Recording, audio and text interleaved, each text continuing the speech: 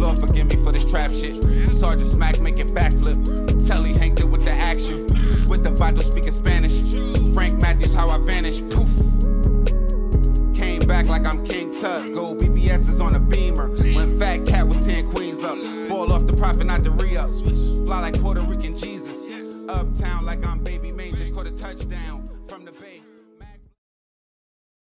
We're learning new details about the moments before a local rapper vanished while on a trip out of town. Shit, I had been goddamn working on this tape for a good long ass time. I even got folk hit me all on the unreleased shit like, damn, boy, what you gonna do when you gonna drop that shit? But I be, I be so goddamn tied up in the street. I got the family issues, so I decided to, instead of just keep putting dope boy shit on my tape, start a goddamn rap more about my family issues, my street issues, and shit. Police say the rapper Bambino Gold, whose real name is Edward Reeves, disappeared this week. He went with his cousin to Montgomery, Alabama. Channel 2's Audrey Washington spoke with the rapper's girlfriend.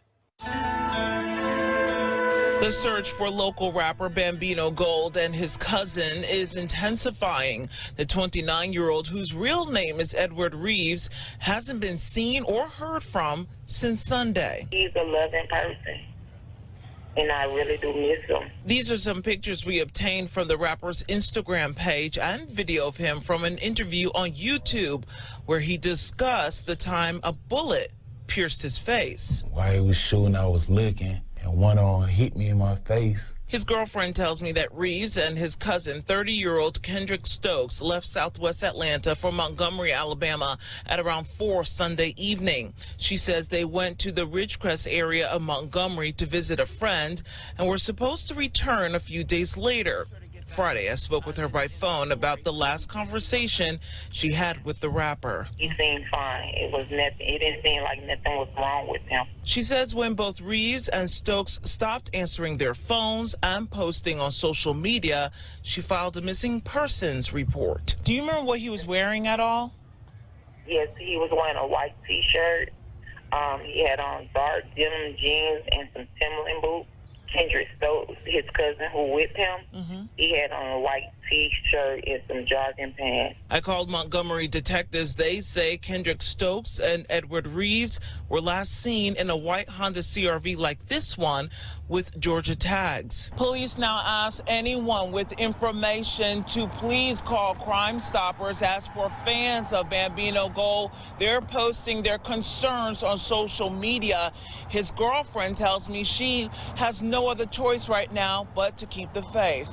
And what's your biggest concern? What's your biggest fear with all this? I try not to think about nothing like wrong. I'm trying to think positive about the situation. In southwest Atlanta, Audrey Washington. A body has been found in Macon County, Alabama, and authorities now saying they are investigating this as a murder. News at 9's Chandler Morgan is off of County Road 113 in Macon County, live tonight with more. And Chandler, what can you tell us about the body and what has happened?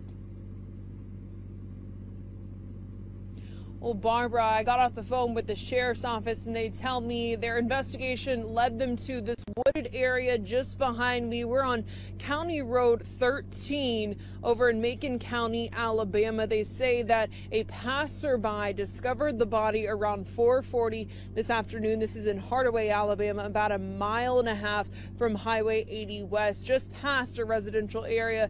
But that's where the coroner found and sheriff's office found a male pronounced dead at 5:30 this evening. An autopsy will be done by the Alabama Department of Forensic Sciences, and State Bureau of Investigation is taking over the case. Now, the fingerprint team was called to the scene. They do not know how long the body had been there, but they say that it had started to decay. As you said, they found the body clothed, and they do not know if foul play was suspected. But since then, I have spoken to the sheriff's office. They tell me that this is a murder investigation, so the homicide unit of the sheriff's office is taking over. They do not know who this person is, this male. They're trying to identify him, so they're asking anyone with information on the case to contact the sheriff's office. For now, live in Macon County, Alabama, Chandler Morgan for WTBM News, Slater 9. All right, Chandler, thank you for the very latest there from Macon County. And, of course, stay with the Newsletter Line on air and online at WTVM.com and our free mobile news app for the very latest on this developing story. What up, though? We back on MOBB business. Shit got Popalot. We headed to the Gump, Montgomery. We getting real familiar with the area. Many of my guys from the state to tap in. It don't matter where you at. Montgomery, Mobile, Birmingham. Now, today, I'm going to do my best to tell you guys the story of Edward Reeves, or Bambino Gold, which he was better known by. But as I tell his story, it's more going to break down as a cautionary tale for those that have 1 foot in the streets and 1 foot into whatever you're going to transition into. Bambino Gold was an up-and-coming rapper that would make strides and build up enough motion that would eventually get him signed to Trill Entertainment. But he wouldn't get a chance to fully fulfill his dream, and the streets would end up catching up with him. During the time that Bambino was trying to come up is what I would consider the mixtape circuit, where they would have websites like Dat Piff, live mixtapes, amongst others. And personally, the first time that I would hear him would be a collaboration project titled Warning Shots with fellow Alabama artist El Dorado Red. With El Dorado Red being established on the mixtape circuit, it would instantly give Bambino Gold credibility. For a time, he was either signed or closely associated to El Dorado's BMG movement. He would get a chance to work with a young Mike Will, who would eventually go on to Miley Cyrus fame.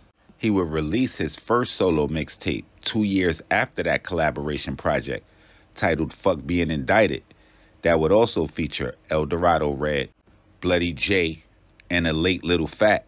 Now, I'm not sure if it was the chemistry that they built on the song Rory that they put together, or if it had anything to do with the relationship with Little Fat. But not long after dropping the Trapaholic-assisted Fuck Being Indicted mixtape, he would start to be linked to Trill Entertainment, having his name pictured on flyers along with some of their bigger acts at the time, like Webby.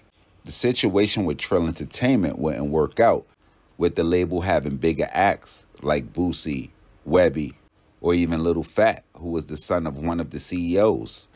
And just like basketball, no matter how many talented players you have on a team, it's only one ball. He would later describe in an interview explaining the Trill Entertainment situation that he was not sure how serious that they took it, saying further that he bought himself out his deal for $25,000. He would drop 2 projects in 2014, Trap and Made It Happen, along with Love Fake, The Hate Real, continuing to make a name for himself, trying to find the right situation. He would begin to be associated with guys like Waka and Gucci Mane, but like I spoke on earlier, with 1 foot in the game and 1 foot in the streets, he would end up getting locked up for a few years on a gun and drug beef. After serving his time, he would eventually be released from prison, and he would try to get the ground back under his feet. But it would be more setback for the rapper after he was shot in the face in 2017. In an interview describing the situation, where he looked visibly uncomfortable, he explained how he had been chilling in the garage and somebody popped out and started shooting. After the shooting, he stated that he began to lay low and spent a lot of time in his condo and cut off a lot of the people that he had been dealing with.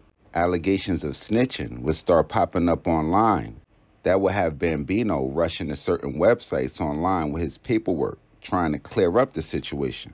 So with that, being not long released from jail, as well as being shot in the face, I'm sure Bambino was in a situation where he didn't know who he can trust and probably only kept the closest people around him.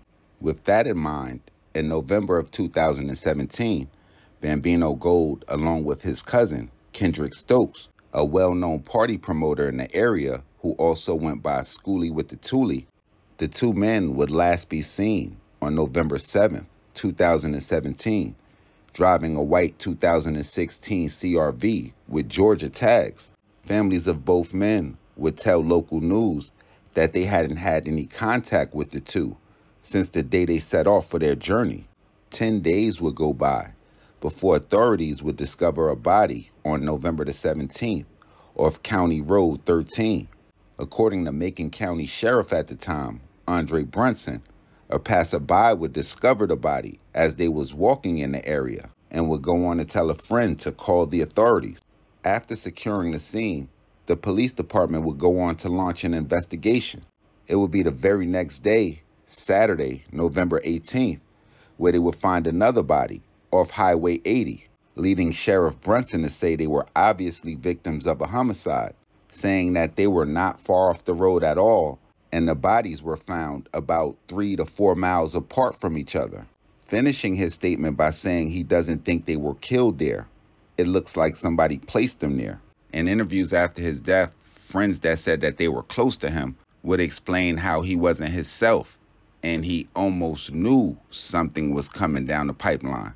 It wouldn't be long after his death where some of the stars that he had been working with, like Waka, Mike Will, and Gucci, would eclipse superstar status.